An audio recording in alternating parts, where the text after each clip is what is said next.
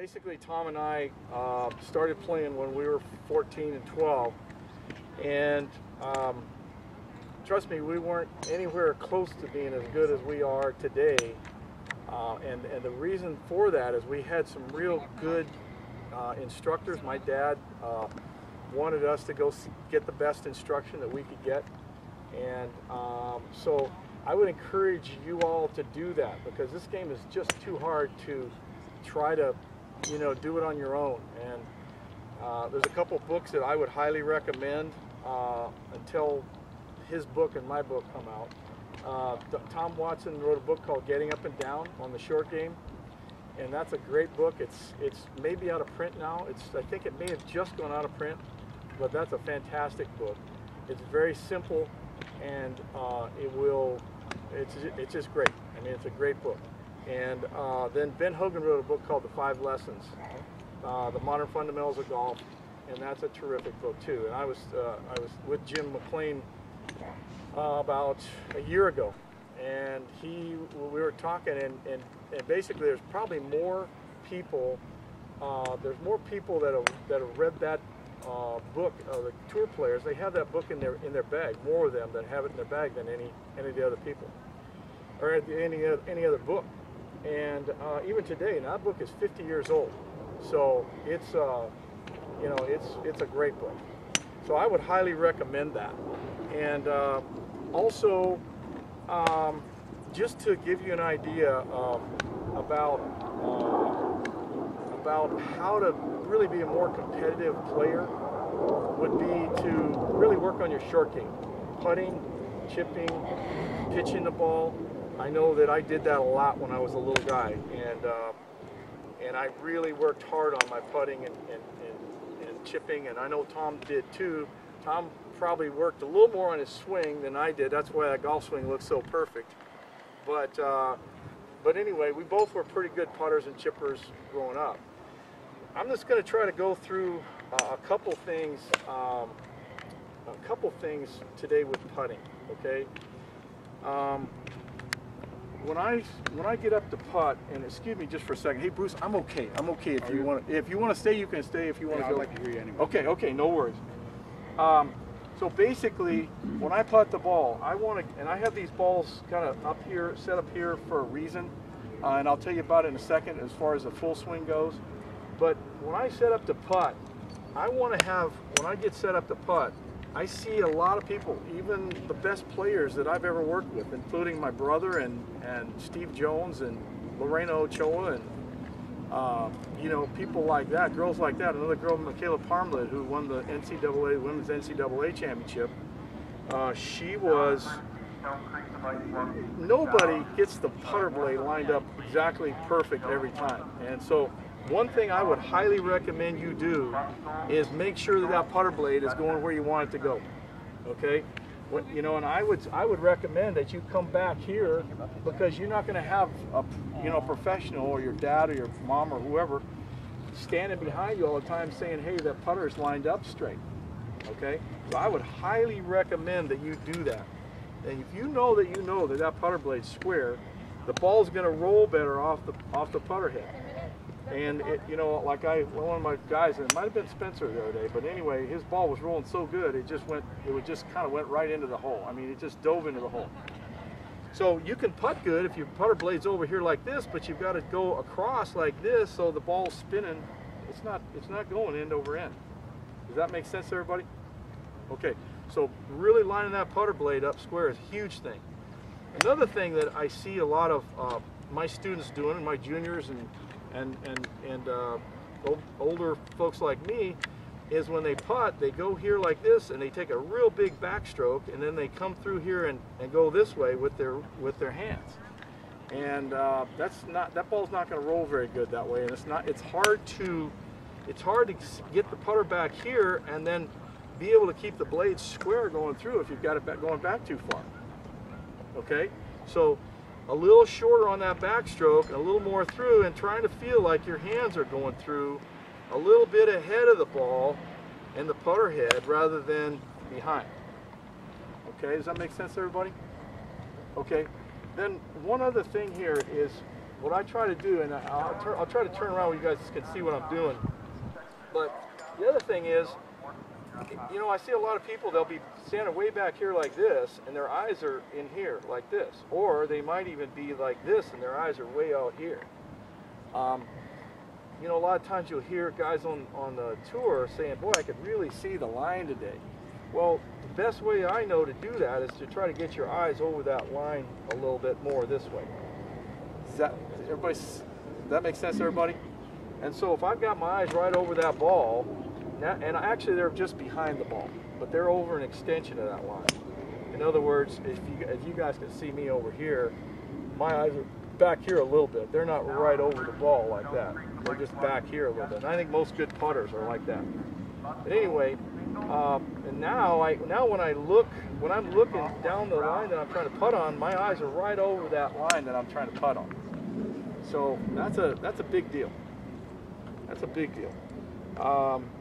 Now, what I would like to do is I'm going to use one of Tom's clubs here, and wow, these are good-looking clubs. How do you ever miss them with these?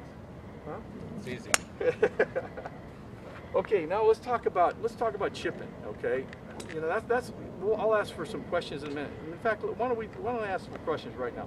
Anybody have any questions on putting? Let me tell you something. I know there's a lot more to putting, but what we want to try to do is hit on some highlights. Let you watch Tom hit this golf swing is fantastic, you know, to watch this thing.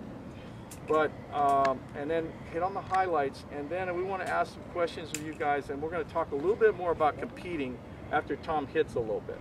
Okay? Any questions on putting? No question. Yes, Doug. You know, when that really works so well on short putts. It does? If I have a long putt, I'm short every single time. You mean when you're taking it back a little shorter? Yeah. Well, and this is kind of, we're going to talk about how to practice later, but we'll get into putting right now and talk about how to putt better. Is, you know, what you want to do is start with short putts, and I'm talking to you now, Doug, but start with short putts and then work your way back gradually. You know, just keep backing away from the hole like this. And then I don't want you to take it back real short the whole time. You're gonna go back a little farther for a longer putt.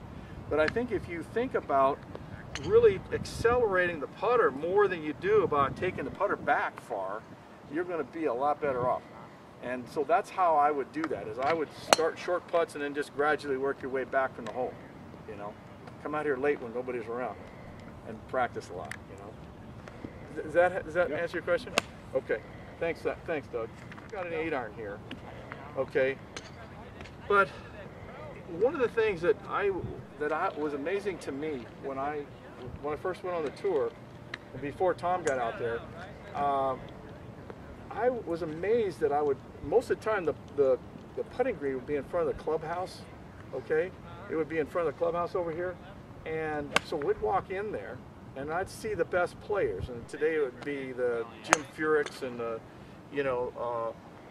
like Fred Couples. I mean, Fred's in the Champions Tour now, but it'd be the top players of the day would be out there hitting these little 7-iron chip shots, okay? And guys like, I'm trying to come up with some names that you young people will know, you know, not Jack Nicklaus, but he was out there a little bit. He did most of his practicing away from the golf course. He'd go to another golf course close there because everybody would be all over him, you know. But anyway, it would be the top players like Ricky Fowler. You know, just think of the top players today, Nick Watney, whoever, and they'd be standing out there hitting these little 7-iron chip shots on this green, and I'd come back out after I get through having lunch, and they'd still be hitting that same shot. And I'm going, wow. They said, I can't believe that these guys would spend that much time just hitting that same shot when you might hit that one time in a round, or maybe one time every 2 or 3 rounds. Well, basically what that is, if you hit that shot and you know how to hit that shot, that's basically the same position you're going to be in when you hit all your shots. When you hit your full shots, your hand should be ahead of that ball a little bit, and down low through the shot. And so anyway, now I see a lot of the young guys. Okay, there's some young guys here. I see a lot of the young guys trying to hit this. You know, when I coached at Grand Canyon there, I'd see these guys, they'd all be practicing these high shots, these high looping shots here, and they take a great big swing and swing at it and hit that shot. And I'm telling you, you have to hit that shot once in a while. But for you young guys, I would practice a lot of that 7-iron chip shots, hitting that ball low, and not taking the club back so far. And then when you want to hit it higher, you still don't have to take the club back so far. You can open the club face up a little bit. Let's say I've got this 56 here. Okay, and I want to hit it high. I can still hit the ball real high and real soft by taking the club right here, accelerating the club, and keeping the face open like this. I can hit the ball up just as high and just as soft as somebody taking the club way back here. Except under pressure, I can do that time after time after time. Where if I've got the club going way back here, I can still do that. I can still hit that shot. But under pressure, I want to hit something that I know that I'm going to hit really good. Does that make sense?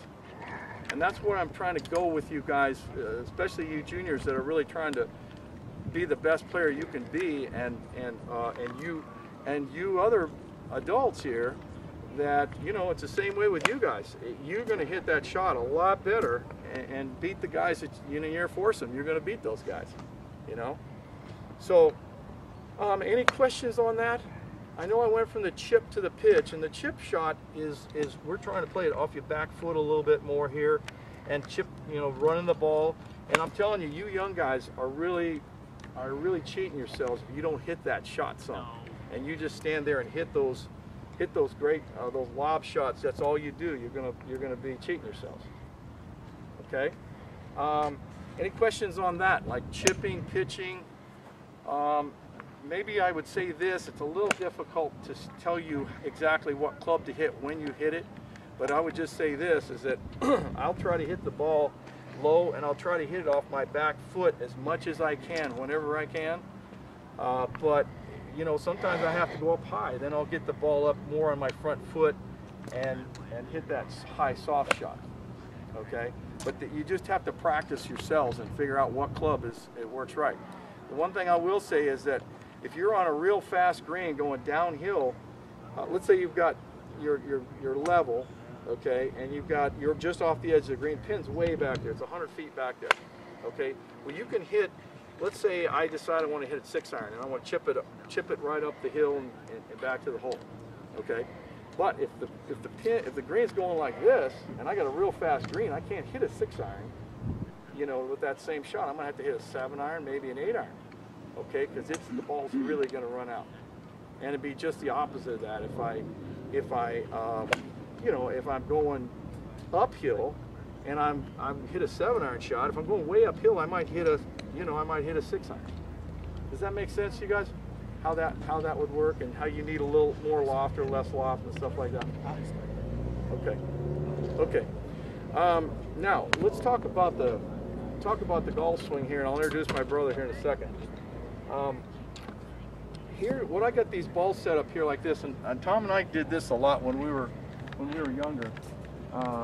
But the reason I got these balls set up like this, first of all, you young guys will probably have, and ladies probably have these sticks, right? So they're better, because if you hit this club right here, you're going to break a stick instead of breaking the club. You know, so mom and dad will probably appreciate that if you don't do that. But here's the thing. Basically, when you watch Tom swing here in a minute, you're going to see him taking the club back pretty straight, okay, to right about here. Now, most of you guys, and most of you know, guys and gals here, okay, Tom and I did this, and we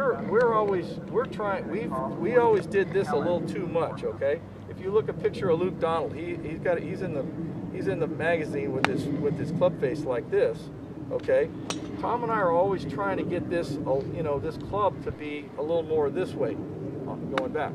Now, most of you here today are going to be better off if the club face is a little bit closed here. Okay, and I can give you some really great names of guys that have been that way. And Tom Weiskopf, you young guys aren't going to know who Tom Weiskopf is, but Tom Weiskopf and Lee Trevino, and there's on and on and on about, Watson was a little bit shut up the top.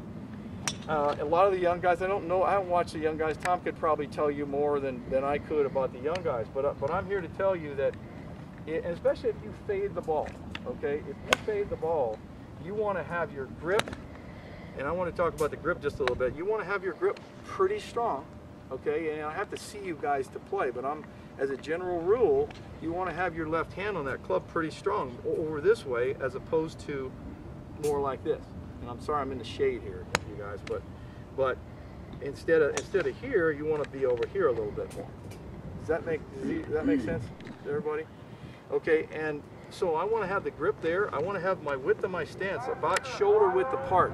Okay, so that's the inside here and the outside here. And one of the guys, if you watch guys play, Tiger Woods, when he first came on the tour, his stance was great. I mean, it was great. And everybody said, well, what a wide stance he had, but he really doesn't have a wide stance. He has the best stance, I think, of any guy I've ever seen. But there's a lot of guys out there. You look at the guys, and especially like Butch Harmon. I know Butch a little bit, not much. Tom knows Butch, but I see in his guys, I see those guys setting up with their stance really good. I'm trying to think. Adam Scott was working with Butch for a while, and Greg Norman was way back. Greg Norman he said one of the biggest things that helped him was getting his feet wider. And then Tiger, and then Adam Scott, and I don't know. I'm trying to think who he was. Mickelson. Mickelson was working with. So Phil will probably end up having his stance a little bit better too. But with your stance wide, and then the other thing, when you're swinging back, you really want to get your weight back. When you watch Tom swing, you'll see his left shoulder will get back behind that ball, and his chest will get back over his right thigh, and then when he swings through, he's going to extend through here and keep his left arm nice and straight, and finish to the, make a good finish, hold his finish. So anyway, do you guys have any, that makes sense to everybody? You guys understand kind of what I'm saying there? Okay. Tom, you want to throw anything in there? Except that, and I'll just say one thing, when you watch him swing and you watch the guys on the tour and the ladies on the tour, you look at those swings and they go, wow, that looks great, But the thing is, what you don't realize is the thousands and thousands of hours that they've put in practicing. And practicing, like I said, that little chip shot, those little pitch shots that I was showing you. And the one thing, if you guys really want to, and ladies want to be really competitive, putt a lot, chip a lot, pitch a lot, hit your bunker shots, hit a lot of shots from here to those pins right there. And sometimes your practice facility is hard to find a place like that where you can hit shots like that. So when you go out and play, try to go out and play late in the day when nobody's around, and you can hit a bunch of shots. That's how he and I got good, is we went out there and on the golf course by ourselves and hit shots, whether it was real early in the morning or at the end of the day. So anyway, Tommy, you got anything you want to throw in here? This is my brother Tom, Phoenix Open, former Phoenix Open champion, World Series of Golf, LA Open, on and on and on. No. He's 5-time PGA Tour champion, and Tom's won 5 tournaments in the senior tour, including the Australian PGA. And what do you got to say, buddy? You got anything? That's pretty good. When we started, things were a lot different. The instruction. There were some good teachers, but there's a lot more good teachers now than there were then. We just kind of went out and played. We'd have a lesson every once in a while, and then we'd go out and play, see what works, see what didn't. But I think the biggest thing that, if I had it to do over again, the biggest thing I would do is I'd chip and I'd putt a lot more. I enjoyed hitting golf balls a lot, so I ended up hitting a lot of golf balls. And I kind of neglected the chipping and putting, and so that's always been kind of not my strong suit. I've always hit the ball better than I have chipped and putted. But the thing about it is, if you chip and putt really good, you know, there's so many guys that I can name where, you know, on their off days, if they chip and they're going to chip and they're going to putt really good. Their good days, when they hit the ball good, they're going to shoot 5 or 6 under. Their bad days, their bad ball striking days, they're going to shoot 2 or 3 under. Where for me, it was always, you know, if I had a decent putting day, chipping day, you know, I'd shoot 4 or 5 under. But if I had a bad chipping and putting day, I might shoot 1 or 2 over. So you can just save so many shots, and that's the key to this. The key to this game is to get it in the hole as soon as you can. It's not how pretty it looks. It's not. You don't have to swing exactly like Tiger Woods. You don't have to hit it like Tiger Woods. Your strengths are going to be different than the fellow that's next to your strengths. You just have to figure out what your strengths are. Make sure you keep those areas strong, but improve on what you feel you don't. You know, if you're a good ball hitter, you know, make sure you work on ball hitting, but at the same time, work on chipping and putting, because you're not going to hit 18 greens. You know, I think our statistics, even on the regular tour now, I think the best that those guys do, they average like 15 greens around, and that's the best. So, you know, you're going to miss 3 or 4 greens, whatever. If you know, if you have an idea that if you miss a green, you're going to get it up and down, I can promise you it's a lot easier to hit that shot into the green, to hit an iron shot. If you're worried about missing a green, if you're worried about your short game, you don't feel like you're quite as strong on your short game, all of a sudden it puts a lot more pressure on hitting that ball on the green.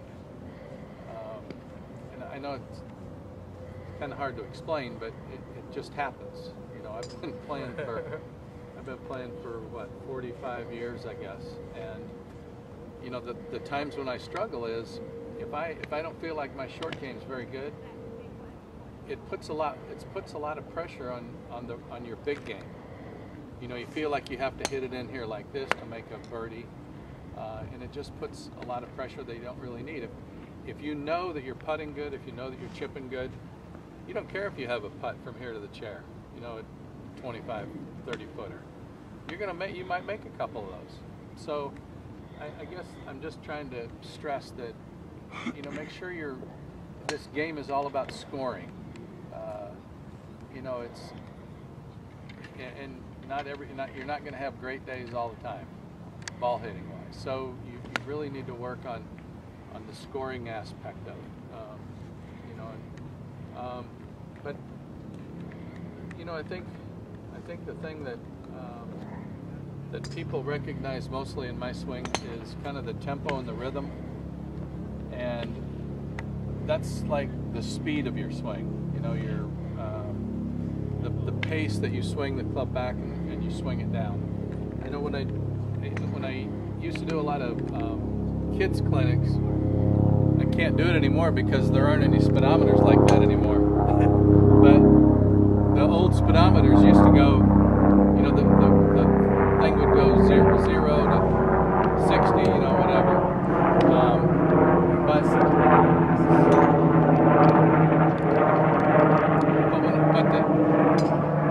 The easiest way for me to get through to a kid was, okay, you watch a speedometer. It starts from 0, and it kind of builds speed 10, 20, 30, 40, 50. It builds speed as you go back, right? And when it gets up to the top, near the top, it does what? Almost stops. Goes 0. Right? It almost stops. So again, it's almost back to 0. I'm going to say that it is back to 0 because you're going from this way to this way. And what I see a lot of golfers doing is their 0 to 60 is really quick up here. You know, it's good in cars, not good in golf swings. You know, you want ideally you'd like to go, you'd like to set a nice rhythm in your swing going back, and what that allows is allows you to turn your body, get your body coiled, turned into your right side, and then once it gets up to the top, it's back at zero again, right? So you want to build speed coming down to where the big number's up here, not the big numbers up here. Because if the big number's up here, it gets smaller as you go. As you go through once you've expended all your energy up here, now you're just hanging on trying to just hit the shot. So ideally you want to, you know, that change in direction. To me, that's the most important part of a golf swing. Change of direction. That's where I see most amateurs that I play with, even a lot of the professionals I play with. When they get off, it's their change of direction. It's that move from the top of their swing. You know, the simplest way when I was a kid, my old teacher used to say, okay, the swing starts with the club head. Club head starts everything coming back. You know, it just goes right up your hands, shoulders, everything, and then it pulls your lower body. That's kind of the last thing that moves. And then on the downswing, it's the opposite. This starts, and this is kind of the last part. That's where you get all your speed in your swing. That's where you get all your distance. So, you know, it's just really important. Ideally, you know, a tempo. You know, if you can think of tempo when you're hitting your shot, when you're practicing. Develop your own tempo. You know, like my tempo is a lot different than a Tiger Woods or a Lanny Watkins or somebody that's Tom Watson. They're all quick. You know, they swing quickly, and that's great for them. They understand that. So, and then, you know, if you talk about a guy like I don't even know anymore who the young guys are that would have a more of a, because they all hit it so hard anymore. I don't see a lot of the tempos have all gotten a lot quicker because it's a different game now. It's more of a power game now than when I first started. When I first started, nobody worked out. You know, Gary Player was the only guy that worked out. In fact, they told us not to. So I think that's a different. I think players are stronger now. Everybody I see that is playing golf, they're working out. They're trying to get stronger, which is a great idea. I mean, I wish I would have done that when I was a kid. But you know, I think I've gotten off on a tangent. But I just think, you know, you want to build your speed. You want to build your swing around a good tempo, a good turn going back, because that will allow you to hit the ball with some energy. You know, I see a lot of people where they don't turn, they just lift the club. So now you've got basically nothing to hit it with on your downswing. You know, that's why Paul talks about so much about turning your body going back, turning your chest. Anything that works for you. There's a lot of different ways to do it. But you know, I've got about 4 things that I think of when one of them doesn't work, and then I just go to another one. But it's just a matter of getting your upper body turned. You know, like Paul said, you know, you can get your left shoulder underneath your chin. Sometimes I think of trying to get my right shoulder back behind me. You know, I turn my chest. There's a lot of ways to do it. It's just, that's a prerequisite. You know, you're not going to make a good swing if just your hands and your arms go up this way, unless you're Freddie Couples. You got the best hands in the world. Yeah, but you know, everybody's swing doesn't have to look the same. You know, we're not all built the same. But for the kids, if you go out and you watch a tournament, or even on TV, you find somebody that has your kind of stature, you know, your height, you know, your build, your shoulder width, that, and kind of watch them. You know, it doesn't do a tall guy any good to go watch Corey Pavin, or it doesn't help a shorter guy watch Nick Watney or Bill Haas. I mean, you want to try and build your swing around somebody that looks like you, somebody has the same build as you do. Because, you know, how you're built determines how you're going to swing. So I think that's... Yeah, that's great. And you know what I would say to that is that when I went to the Phoenix Open, I would go find the guy with the best golf swing. That happened to be a guy named Gene Littler. And if go Google him and check it out, see if you can see Gene Littler's swing when he was playing good. But that's and like Tom, a lot of people would go out and just watch him swing. Tom was the Gene Littler of our day. But go watch, if you're going to go watch a tall guy, watch the best guy that's got the best swing, whether it's Ernie Els or Nick Watney or Adam Scott or whoever you think's got the best swing. And if you're a little shorter, then go watch Luke Donald or watch somebody like that.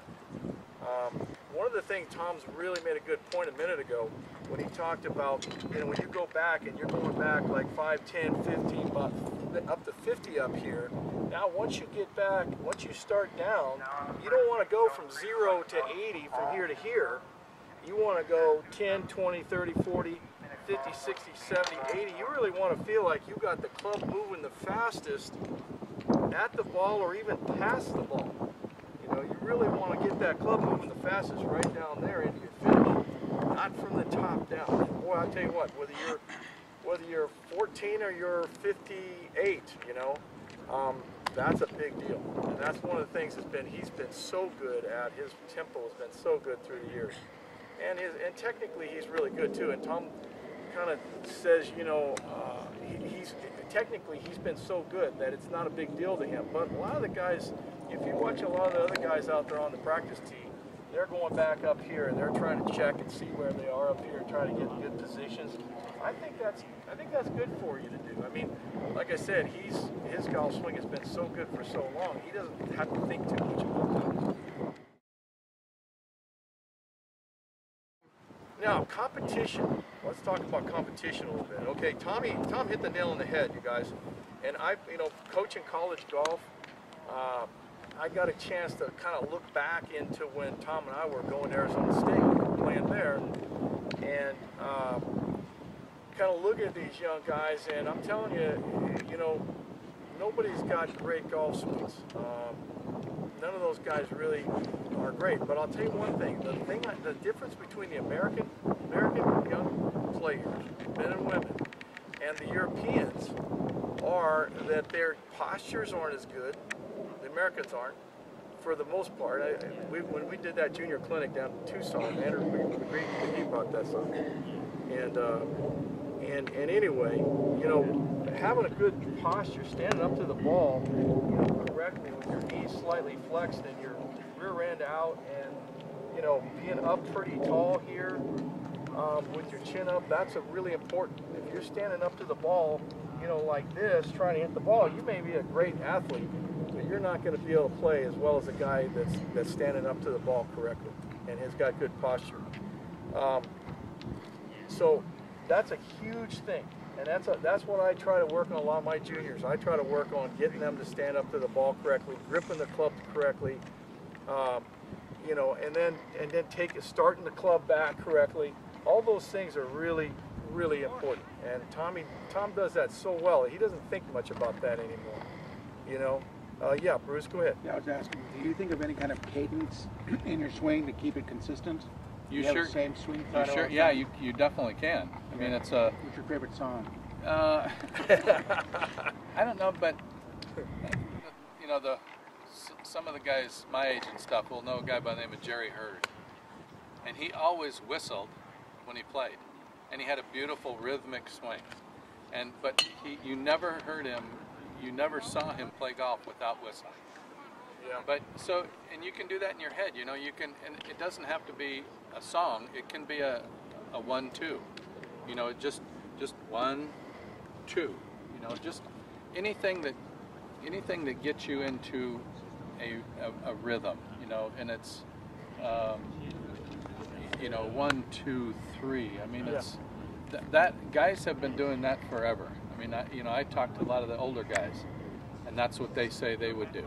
You know, if they got off, they would, first thing they would do was to make sure that, you know, their tempo was okay. But the way when I used to watch Nicklaus, and drive me nuts because he was real deliberate, real slow.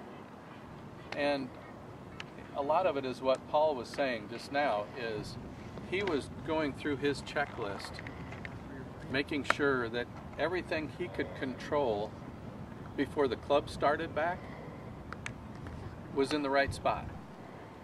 You know, if he was addressed properly, his grip was good, his posture, his aim, all that stuff.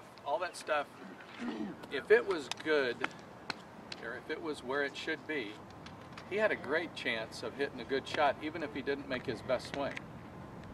But if you get in there and you're trying to go this way, and your feet are this way, or your feet are this way, you've got to make up for it somewhere in your swing. So, you know, unless you're like a Trevino or somebody that all they wanted to do was hit it one way. They just wanted to hit a fade. So now their feet, they're going to aim everything up basically left of their target, which allows the club to go outside and across, so that it has to go that way. But, you know, for the most part, I think everybody, what you want to do is you want to set up into a neutral position. And if you can get set up in a good position, good posture, good alignment, good grip, all those things that you can control before the club starts going back, you don't have to make a great swing to hit a good shot. But if you program the computer improperly, if you're aiming over here or over here trying to hit it this way, you've got to make up somewhere in your swing. You know, so that's the other thing. What I was going to say is, say you're out on the golf course and you hit a bad shot. It might not be your swing. Most likely it's not your swing. It's how you got into that position to hit that shot. You know, don't go, so if you hit a couple bad shots, all of a sudden don't go, oh man, what did I do here? What did I do here? You know, start by, okay, let me make sure that I'm aimed in the right spot. You know, make sure that my posture's good, I've got good width on with my feet and everything. That's the first thing to look for. Don't just assume that you've made a mistake in your swing. You know, it probably isn't the swing itself, it's how you approach that shot. Yeah. You know, and for the kids that are playing, you know, competitive golf and stuff, kind of have a checklist. You know, after you've hit a shot and it didn't come off quite like you wanted to, instead of getting upset with it, okay, just kind of go back through your checklist and go, okay, do you think I was aimed okay? Do you think my posture was good? Go over that checklist and not get upset. Getting upset is going to make that next shot harder. Where this way, when you get up over that next shot, you're going to go, you know what, I think I was maybe aimed a little bit to the right on that last shot. That's why I mishit it. It didn't go where I wanted to. But, you know, there's a lot to golf, but I think we all make it a lot more difficult than it really is. You know, it's basically just getting set up to the shot and then turning back and turning through. You know, you want to keep, say this is your spine, you want to keep that thing pretty much right there all the way through your swing. It doesn't want to go this way, and it doesn't want to go this way. The more you make those moves, the more you've got to compensate. You've got to make up for it somewhere else. So you're better off if you just stand tall, and now all you're going to try and do is you're going to try and turn your shoulders around your spine going back this way, and on your forward swing you're just going to uncoil, turn around your spine going this way. That's really all a golf swing is. We all make it harder than it is. You know, as soon as I've gone through a stretch where I've not been quite as good going back. So on my forward swing, the only way I could hit it was I had to come up out of it this way, and now you have to slap it with this way. So, you know, I've had to go back and go, okay, well, what caused what? You know, this part didn't just happen. It was caused by something that I've done on my backswing. So, you know, I went back and I go, okay, well, this is what I was doing on my backswing. I wasn't getting turned. I was lifting the club. So, you know, you get to a point in your game where you can kind of fix yourself, and hopefully it's sooner than later. But you know, I think I'm talking more to the kids that are competitive, that are starting to play and learn the game and stuff. Yeah, that's good. You know, one of the things that, and then I want to get into the mental part of the game and talk about strategy and stuff like that. But what Tom's so right. I mean, one of the things that I got all screwed up. That's why I put these balls down here. But where I really got messed up was when I would start, like Tom was saying, you know, lining up. You start lining up a little left and a little left, and the pressure's on, and you know you need to shoot a good round, and you start going a little more left, a little more left. Before you know it, you're going way left here, or way right. It could be either way.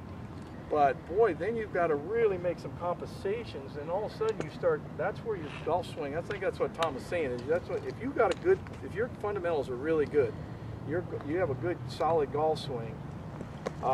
Then if you start lining up bad, that's when you start getting. Then you start having to make bad swings to hit the ball at the target. And that's where everything goes wrong. And I don't have any complaints about, you know, playing golf, junior golf, ASU, the PGA Tour. I wish I wouldn't have got hurt, and I wish I could have kept playing. But the one thing I think I would have done a little different is put these balls in a line like this right here, and then I would have never gotten very far off. I would have got, first of all, I wouldn't have started lining up poorly, like Tom's talking about. I wouldn't, if I put those clubs down a lot when I practiced, and I put these balls down, I would be able to tell after a while if that club started going out here a little bit too much, and maybe coming down over on this line here, I could tell that. And so one of the things I try to do with my students, if they start taking the club out here like this, and that really makes it hard to turn like Tom was talking about, or you make a real good turn. If you take that club outside, you're not going to be able to turn very good. You're not going to get your weight shifted back as well. And so that's what I'll do is I'll kick that guy away right there. And let's say the problem is the club's going outside and you're coming over here like this. Okay, well I'll take this ball away here too, and then I'll say, okay. In fact, I had a gentleman today that I did this with, and then I'll just say, hey, feel like you're starting the club in here. Well, he went from out there to taking the club back pretty straight and it looked pretty good. But he felt like he was going over this ball right here. And then also he was kind of coming to the left, and so I said, hey, just feel like you're coming through here and going on out there a little bit more, and he started hitting the ball a lot better. I mean, usually it doesn't happen quite that fast. But Tom, if you have anything else you want to talk about technically. Well, I was just going to say, I wouldn't, for the kids that are starting and stuff, I wouldn't hit a shot on the practice range without something down the ground. You know, you can get into a rhythm of hitting shots, and it doesn't matter how you swing, the ball would go in the same place. So you can work yourself into hitting, not making any progress on the practice range because you're not aimed right. Okay, You're consistently either. Yeah, you're not consistently. So get these things, you can get these things about anywhere. And just put one of them down if you just have one, or put two of them down, whatever. But that gives you a base to where, because I think the hardest thing in golf is what you're doing with your swing and what you feel like you're doing with your swing are two entirely different things. You know, that's what I think the hardest deal for Paul is when he's teaching somebody. He'll go, well, you're doing this and you're doing this, and the guy's going, in his head, he's going, no, I'm not doing that. But until you get it on video to where you go, oh, I am doing that. So, but it's stuff like just putting this down, you know, putting clubs or this, or I used to use one of these things. I used to use one of these things, and I'd put it right outside of my golf ball, like that. And then I'd hit shot after shot, because I knew that I had to have the path on line. I knew that I had to have my swing on line, otherwise I was going to crash into that board. And you can crash into it going back, and you can crash into it going forward. So I used to get, and I'd buy a 2x4, and I'd carry it with me. I'd take it with me when I go out to practice, and I'd just sit up and I'd hit ball after ball, just one after another with that board right there. And that wasn't a very good shot. Too much. He's been talking too much. You got a little tight there. But you know, I got to where now that the path of my club was going right where I wanted it to. You know, and it was kind of an instant feedback. If I'm hitting that thing, you know, you get to where I don't want to do that anymore. So, go ahead, Tom. no, it's just anything you can do that will set up a base for you. That when you get misaligned, you go, your subconscious will tell you, go, hey, I don't think let's start over. Let's if we're out playing and we can't use these things, a club or this or that, you know, I always pick out something in front of my golf ball. I always thought that it was a lot easier to aim at something this far away than it was 200 yards away. So I would just pick this spot out here, and I'd set up my club face to where I'm going right at that little deal there. Then I'd set my feet to the club face, and sometimes I wouldn't even look up at my target. Right before I make my swing, I look up at the target to go, okay, well, I need to hit this 185 yards. You know, I try and get a feel for the distance. But the key is just to make sure that you're aimed properly to begin with. That will solve a lot of issues. You know, if you're aimed properly, you just make a good swing, and you're going to hit a good shot. If you're aimed improperly, you can make the best swing in the world and hit a bad shot. Yeah, that's good. If you don't have this board around there, take a water bottle and stick it right there. You know, if you're taking the club outside, stick that water bottle right up against that club head, and I'll put tees back there sometimes, like if somebody's taking a driver or whatever, I'll put the tees, I'll get them real high, and they'll bang, bang, bang, hit those tees. Or when they're coming down to hit the ball, they'll hit those tees, like Tom's saying, anything like that. A water bottle's good, because if you go over the top of the water bottle, you may not hit that ball. You're gonna smack that water bottle pretty good. Would you kind of help them, just tell them about how you do your pre-shot routine?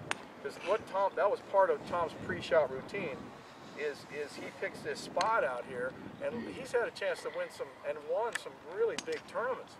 And boy, when you're coming down the stretch, and you got a chance to win a tournament like that, you are nervous. I'm telling you, you can talk about Tom Watson, or you can talk about Fred Couples, or you talk about Tiger Woods. Those guys are nervous. But they do the same thing over and over and over again. And that's why, you know, when he was standing in the last hole at the Phoenix Open, he's got a chance to win. He needs to make a birdie to win. He's got to step up to that ball. He's looking at the line. He observes what he's got. There's a lake to the right, and he's got bunkers to the left. and he's standing up there 230 yards or 40 yards or however far away you were, and he's standing up there. He can't be thinking about if I got my left arm straight, if I got my wrist in the right position. He can't be thinking about all that stuff. So he's going to get up there and he's going to take a look at where he wants to go, and he's going to visualize that he wants to hit that shot right there. Now he's going to step up there and he's going to line that club face up with that spot right there. And let's say he's going to try to hit it fairly straight, this ball. And he's just going to take that swing and he's just going to let that swing go right over that spot and let it go. Yeah, I feel like I'm just going to drive. I just feel like I'm going to drive the ball right over the top of that little spot. That's all. When I get ready and I'm on go, that's all I'm thinking about. I'm not thinking about anything down here. I'm just basically thinking, okay, I'm just going to try and drive this ball over that spot, because I know that if I do that, two things are going to happen. I'm going to be accelerating through the ball, and I'm just going to. I know that I'm going to get it pretty much online if I do those two things. Exactly. Tom, do you do that on all your irons and woods and chips and everything? Absolutely. Putts too? Yeah. Okay. Every shot. Yeah, same here. When I was playing all the time, I try to do the same thing. I guess now let's talk. Go ahead, Tom. It's like if you watch a basketball player, a good free throw shooter. What does he do? He does the same exact thing every time. Bounces it twice, flips it this way. He'll do the same thing, and I think they've figured out that is, you know, that has helped golfers too. You just try and do the same thing every time, to where when you get into a pressure situation, you're not thinking about something different. You're just going through your routine. You're just going, okay, boom, boom, boom, boom, boom, and you hit a good shot. You know, you're not sitting up over there, like Paul said, you're not sitting up over it going, okay, let's keep my head still, let's keep my left arm straight. You know, you're not thinking about that stuff. You're thinking about hitting the shot where you want it to go. And it's like, if you go out, I would venture to say you could pick out any tour player and saying it's a tee shot. If you put a stopwatch on him, I'll venture to say that it would be about the same time that he, you know, once he got up over his ball, it would be about the same time every time he hit it. You know, consider if he's playing good, if he's in the last couple of groups.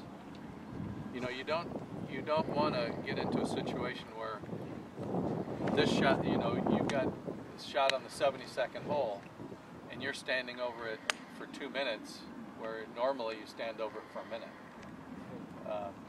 You want to. That's why it's so important, the routine that you have. You know, they timed Snedeker at Pebble Beach, and it was 13 seconds every single shot.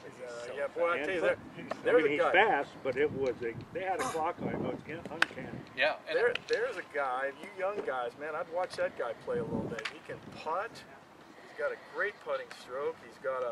He hits the ball well. You know, when I went out on Tuesday to watch the guys practice, Tom, and what I was amazed at, here's Brant Snedeker. He finished Monday afternoon, or Monday, probably afternoon, and I went out there on Tuesday afternoon. He's out there playing a practice round. Well, he's going to play in the Pro-Am on Sunday. So here's a guy that's working hard, and I'm thinking, well, you know what? I bet I'm going to see this guy at the top of the leaderboard at the end of this tournament. I wouldn't be surprised if he wins the tournament. He almost did.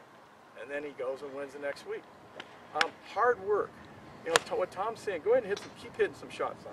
The one thing that Tom, and we'll wrap this up, but Tom, one thing Tom said a minute ago is like when I'll get out of the camera way here. One of the things he said is a big deal is, you know, when you're coming down that tournament, you're focusing on that spot. You're going to try to get that club go right over that spot. That's the most important thing. Now, to get in that position to do that, he's worked on his golf swing a lot. He's worked on his alignment a lot, his posture a lot.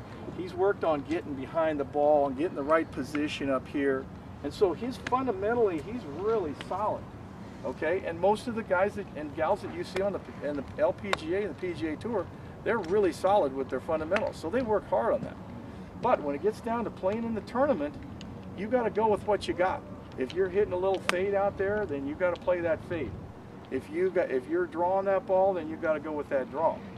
And here's the thing about the mental side of the game is really not, in my opinion, Tom may have a different opinion here, but in my opinion, it's not that big a deal. It's like, it's more strategy. Okay, you stand up there and you're drawing the ball a little bit. The pin's over on the right side of the green, okay, and you're drawing that ball. Okay, now what are you going to do? I'm one shot behind and I need to make a birdie. Okay, and I got 3 holes to go. Well, you don't fire it at that pin over there. You try to knock the ball into the middle of the green and make it, like Tom's saying, that's why you practice putting, and you're a great putter, because you want to knock that ball on that green. Hopefully you can make it from 30 feet or 35 feet or whatever, and then you go to the next hole. And then let's see, maybe the situation's a little different. The pin's in the middle, pin's on the left. Now you go ahead and knock it and try to hit it in the middle of the green, let it draw a little bit, get by the hole. But I see, and I saw this in college a lot, is I'd see my guys and they, this guy's drawing it and pin's over on the right, he's playing real good, and bam, he tries to hit it at that pin, he misses it on the short side and makes a double bogey. And now he's out of the tournament, okay? I can't tell, and plus that took the team, a double bogey, the coach is going, oh my gosh, what's going on? Ron's over here, he's coaching, he knows what I'm talking about, oh my gosh, what's he doing, or she's doing, So I think a lot of the mental part of the game is relaxing, taking a big deep breath before you get ready to hit a shot, especially if you're down to the wire, you got a chance to win the tournament, or your team has a chance to win, or whatever. Keep breathing. I never forget David Tom's PGA Championship. He's standing there, he hit a drive, and he's about 220 yards away, and Phil Mickelson's in the clubhouse, and David Tom stands back there, and he's getting ready to hit this 2-iron or whatever out of a bad lie. He's up here like this, and he takes that club out and he sticks it back in the bag, and he takes out his 7-iron and he hits it down there about 140 yards or whatever, or 50, 60 yards, whatever he hit it. If maybe it was an 8-iron, maybe it was a 9-iron or whatever. And he left himself about 100 yards. He takes this wedge, he hits this wedge up there, knocks it about 8 feet, makes a putt, wins the PGA. So you don't have to, just because you're 250 yards away, that doesn't mean you have to try to knock the ball on the green, or 240 or whatever. If there's problems up there, if you hit it to the right, you're going to make a bogey or a double bogey. Well, you don't want to be doing that on a par 5. You want the worst score you want to make is a par. Does that make any sense to anybody? And trust me, don't get me wrong, I think that you shouldn't be laying up all the time. I think you should try to hit it as close to the green as you can and try to get it up and down. But once in a while, you're going to have that situation where, see, there was a lake in front of the green. That's why he could, if he thinned it a little bit or didn't hit it real good, he knocks it in the water, he's out of the tournament. He's definitely not winning. So anyway, I would say the last thing I want to say is, for you guys that are getting playing and trying to get better, make practice fun. And you can do it by yourself. Play games. Say, well, I'm going to take 3 balls and I'm going to putt 6 holes, and I'm going to 2-putt every hole. Or come out with a buddy and just have little games, chipping games around the chipping green or whatever, putting green or whatever. Keep playing matches. That's how you know if you're getting better. Play your buddy. Say, let's go putt. And you don't really have to putt it for anything, but because you're trying to beat this guy's trying to beat this guy. You don't have to bet anything. You're just trying to beat him by 1 shot. But that's how you keep. That's how you get, and that's how you keep. The competition thing going. It's just taking 3 balls and going over to the putting green and just going doesn't really do much. If you're working on your stroke, yeah, that's a different thing. But at the end of the day, when you leave that putting green, always finish on a good note, and always finish playing. Playing a game in your head. If you're just by yourself, I'm going to play 9 holes, and I'm going to try and make three of them, and I'm going to try and 2-putt the rest of them. Yeah, that's good. You know what? I'm sure he did the same thing I did, but I mean, I'd take a Titleist 1 and a Titleist 2 and a Titleist 3, and I'd play little matches. You know, if I was by myself, if I had my friends with me, I'd try to do that too. And maybe if you're a lot better than your friend is, then you got to give him a little bit of a handicap. Maybe you say, okay, I'm going to. Yeah, but that's how he gets better. Well, it is. That's how your buddy gets better by trying to keep up with you. I mean, that's what, you know, he was always a lot better than I was when I was a kid, but he always would let me play with him and all his older guys. So I had to get better in a hurry, otherwise I'd get trounced. So that helped me out a lot. But you know, if you play with somebody better than you are, you try and get to their level. So that's a good thing. Yeah. You know. Yeah, and I would say, you know, go watch, anytime you can watch somebody compete, go do that. Like if it's a Champions Tour tournament, if it's the PGA or it's the LPGA, go watch those people compete. And especially if you can, the last day when they're coming down, watch those last 2 or 3 groups, how they're playing, and watch how they handle themselves when the pressure's really on. Okay, it's really great. Or even the club championship or whatever, or your high school matches. You guys that maybe are the 4th or 5th guy, if they'll allow you to do this, go walk back out there and watch the #1 guys finish up. You know, anything you can do to go out and watch people compete, especially people that are competing at a high level, that's a great thing to do. The other thing about that is, you will also see that, hey, these guys are the best at what they do, and they don't hit every shot just right. Mm-hmm. Yeah, that's right. You know, so I think a lot of times, you know, guys that are announcers and they decide to come back and play, they play a lot better after they've watched these guys play, because they realize that, hey, you don't have to hit it 10 feet every hole. You know, you just give yourself opportunities to make 20 footers, whatever. A lot of times they go in, but you just, you know, you have to give yourself the opportunity to make pars, make birdies. And not everybody hits it like Tiger Woods. Pre-2004. But you know, you'll figure out. And this game's hard. The game, it's a tough game, but it's a great game because it's different every day you go out and play. You know, I've had so many days where I've gone, you know, I'll leave that day and I go, man, I got it now. I'm going to play good for 2 months or 3 months or whatever. And you come out and you hit a couple balls and you go, whoa, where'd it go? So, you know, it's a tough game. You just have to kind of, you know, be your own best friend when you're out there playing. You know, don't beat yourself up. That is way counterproductive. You young guys, listen to that. You know, I know you'd never do that, and ladies, you know, I know none of you guys would do that. But I mean, this is from experience. This is from personal experience. This is from watching other people. You know, you got to be your own best friend. You know, give yourself a pat on the back when you need to. You know, occasionally you might need to give yourself a kick, but encourage yourself. Yeah, yeah. I can. Don't forget, I can when you guys are out there playing. You know? And also, you know, read books that will do things. Read books that will keep you positive. That will keep your brain going in the right direction. You know, don't let it get get to where you get negative on anything. You just can't do it. You can't afford to. If you're going to play this game, you're way better off having some sort of a positive attitude than you are a negative attitude. I don't know of one really good player that has a bad attitude. And when he says really good, he's talking about the great ones. Right, Tom? Anybody on tour.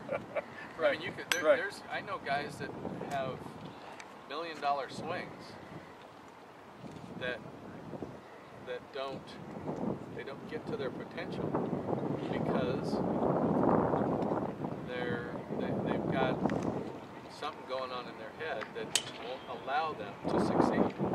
You know, it's, I can think of a guy right now that's got one of the best swings I've ever seen. And he'll shoot 84 every once in a while. You know, and so you do go, why? How can that be? And it all has to do with your outlook, you know, your attitude, and just trusting your abilities. You know, that's the thing. You come out here, you practice as hard as you can. You go through all your stuff. You practice. Then you go out on the golf course. You trust what you've done here out there. You know, don't be thinking about, is my left arm straight or am I getting it turned back?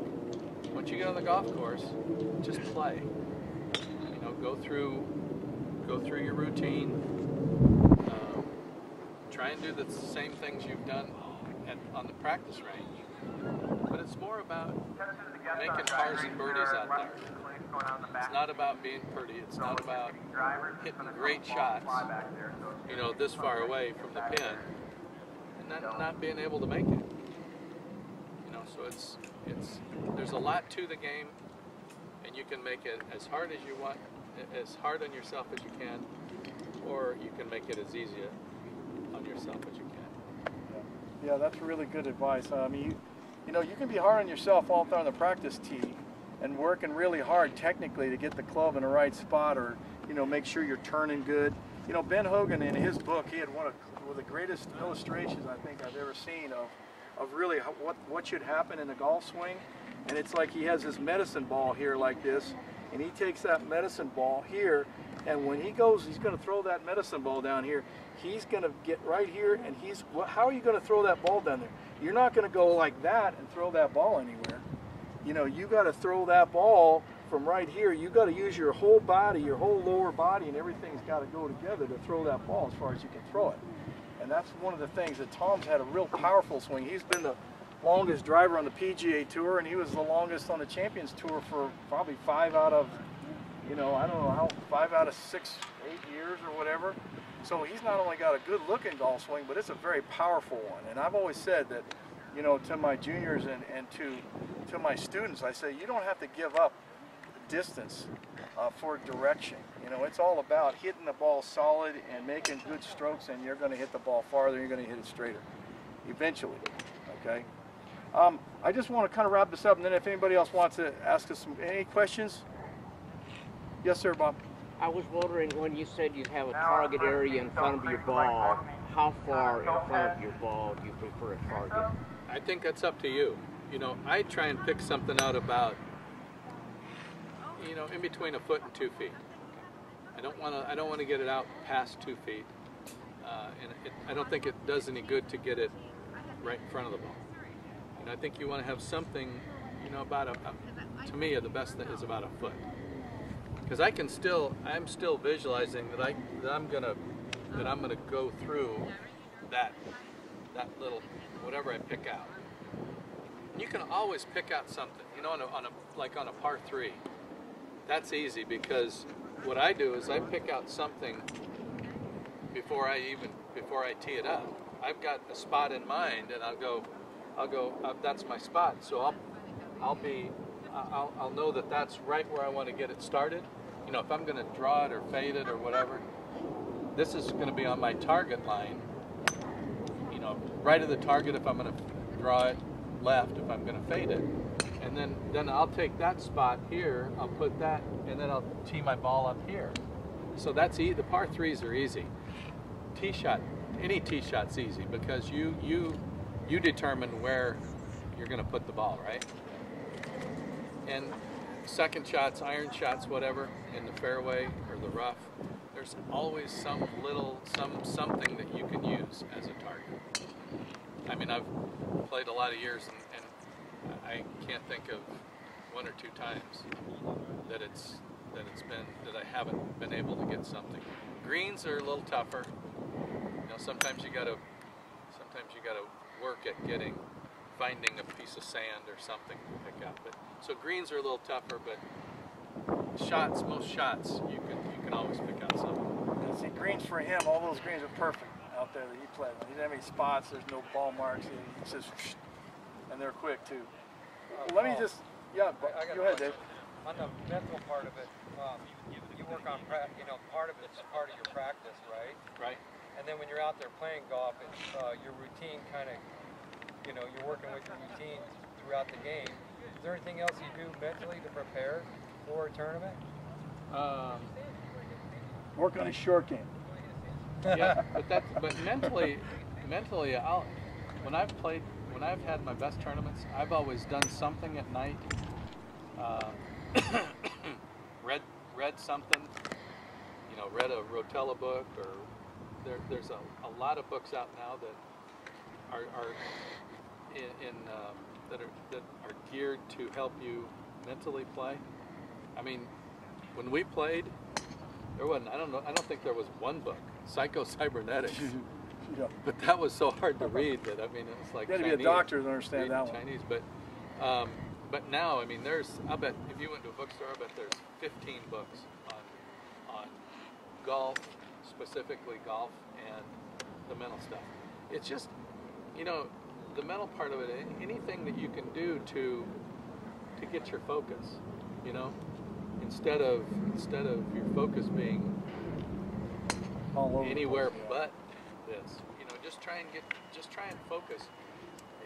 How long? I don't know exactly how long it takes you, 13 seconds or whatever, but it doesn't take you very long to hit your shot, right? So it's not like you have to be, in 18 holes. What's 13 seconds times how many ever shots you're going to take? Not very long. So that's really all the time that you want to be really focused. When after you hit your shot, man, check out some birds or do something. Don't just try and stay zeroed in. Right, you'd be totally exhausted by the end of the day. Right, you get away. You hit your shot. If you want to decide, if you didn't hit it where you want to, go take a minute and go. I just don't think I was aiming properly, or my tempo got a little quick. I wasn't as committed to the shot before I hit it. So any type of stuff like that can take away from a good shot. So I think it's just a matter of doing something to help you get focused. Yeah. You can. When I'm out practicing, if I'm trying to do something, a lot of times I'll try and make sure that I get my right shoulder back. When I do that, I'm not going through my routine. But pretty much every practice session I have, I'll take a couple minutes and hit shots where all I'm doing is going through my routine. I basically try and I don't really take a practice swing. I'm back away from the ball, and I'll do something back here, trying to go, okay, well, let's get your right shoulder back or do this or that. But once I get up there, all I'm doing is I've got my spot, I've gone through this part of my routine, and then I'll waggle twice, and then boom, then I'll go. So, and it's different for everybody. You figure out what works best for you. Sometimes people, they'll take 2 practice swings, and then they'll get in there and they'll do something, with a couple waggles. And the other thing is, I keep thinking about stuff, but when you're getting ready to hit your shot, do not, under any circumstances, sit there with the club just static. Okay? Always keep moving. Keep your feet moving. Keep the club moving. Because as soon as you get over the ball and you go, whoop, what happens? Freeze. Everything kind of tightens up. You want these muscles nice and loose and relaxed. Long muscles. You want as soon as you get over it and you go, okay, is this right? Is this right? Is this right? And you haven't moved any. All of a sudden, it becomes harder for you to get the club moving away from the ball. You know, if you can keep moving, if you can keep your hands, your feet, you know, waggle a little bit, and this is kind of a precursor to your swing. When you waggle, you know, Hogan's a great example of that. I mean, he waggled, you know, kind of this way. He waggled because he wanted that club to kind of it's square, but it's almost looks like it's opening. Yeah, because he tried to hit a fade, you know, so he wouldn't want his club face a little bit close. He'd want it a little bit open. Any other questions? You know, one thing Tom brought up, he's right. I mean, everybody's in a different place here. You know, when there's this many people, everybody's in a different spot. Some of you guys and ladies probably need to get your technique better. You're not hitting the ball like you want to hit it. Maybe your grip's not right or whatever. Some of you are hitting the ball good, but you're not. When you get under pressure and you get in a tournament, you're not playing well. You know. Now that could be some poor mechanics. It could be poor fundamentals that are just showing up there out there in the tournament. And then some of you are playing great, and then basically, like Tom's saying, when you know what we're talking about, there's three phases here. One phase is you're trying to get your technique right. You're trying to improve your technique. The next phase is once you get that down, now you're going out there and you're trying to just strictly think about where you're trying to hit the ball and what kind of shot you're trying to hit. And then, the final one is really when you're just looking at that, you're doing your pre-shot routine, you're looking at that target and bam, you're going. So that's kind of where you want to get. Tom brought up Bob Rotella's name. Let me tell you something. I had my guys at Grand Canyon, I had them read 4 different books that summer, okay, and last year, and they came back different guys when they came back. One of them was Zig Ziglar's book. It's called See You at the Top, and I would highly recommend everybody here read that book because it's an incredible book. Next to the Bible is probably the greatest book that was ever written, okay.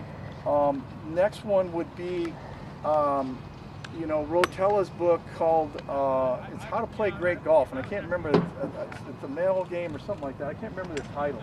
Tom, go ahead and hit some shots while I'm talking, then so they can watch your swing. That's a great book. I'm trying to think. I read Hogan's book and Watson's book, and they came back, and most of those guys came back to me and said, "Wow, I learned so much by reading those books." And then hopefully in a few years when our book comes out, I'll say, hey, now you guys got to go read our book. But basically, Tom's right. When you go out and practice, you can be hard on yourself on the practice tee, and you got to get yourself in the right spot. But when you go compete, you can't talk to yourself like, oh, what an idiot. How can you hit the ball over there in the lake? You can't say that to yourself. You got to go, hey, you know what how did I do that? How did I get that ball over there? You got to be cool, calm, because if you're going to, Zig Ziglar said something. He said you got to think like a champion, act like a champion, see yourself as a champion, and perform like a champion. Before you can be a champion. Yeah, before you're going to be a champion. And boy, I'll tell you, that's it. And how many times you see guys? I see a lot of college guys, high school. I see those guys hit a bad shot, and I'm telling you, I was one of them. Okay, that. Throw my club down, pick up my bag, jam it down there, break the bag, toss my folks money. They should have had me paying for the bag to fix it. But it never did me any good. Ever did me any good. Not one time did I get my anger do me any good. Finally, after I read Zig's book, and Tom and I were fortunate to go to his class down there in Dallas, and I'm telling you, we learned a lot there. And Tom's saying it, after he went there, I'm trying to think, I don't know what year that was. That 77 or 78 or something like that?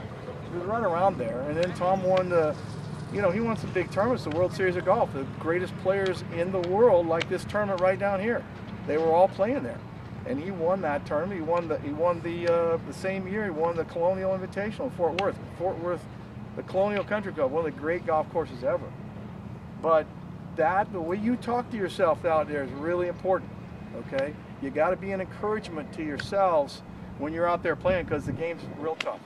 And it's a great game. And I wrote this down here because I want to make sure I mention this to you guys. This is a fantastic game. And I hope you all love and respect the game. It's been great to Tom and I. We've, you know, we've learned some great lessons through it. And I'm so thankful my dad, you know, got us started and encouraged us and got us to play in tournaments around the country and stuff. We were fortunate to do that. But whether you can do that or not, you can still be a great player. You know, the game teaches us self-discipline, mental focus, and all that stuff. You know, there's some real successful men here. Mr. Marriott, Mr. Pinkerton, Ron, all the rest of you fellas I know are very successful people. And it takes that kind of focus and that kind of self-discipline to be successful in what you do. And Doug was a great baseball player at Arizona State. You know, you got to have that mental focus and that self-discipline to stand out there till it's dark. I mean, Tom and I, we'd get out of school, and we'd practice till the sun went down, till we couldn't see anymore, and we'd go home. We were fortunate enough that our folks could let us do that.